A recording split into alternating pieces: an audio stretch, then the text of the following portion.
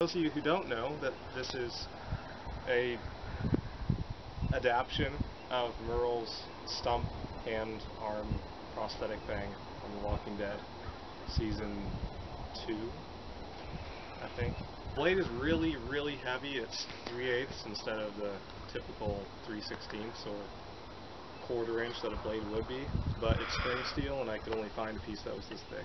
Of course, everything I do is overkill, so take a chop. Yeah. Because a lot of times he always stabbed, but that wouldn't actually work.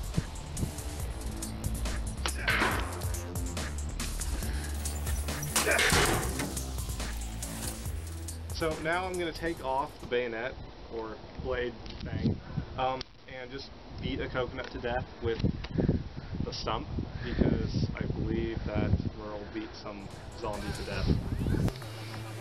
Here goes, it's going to be messy.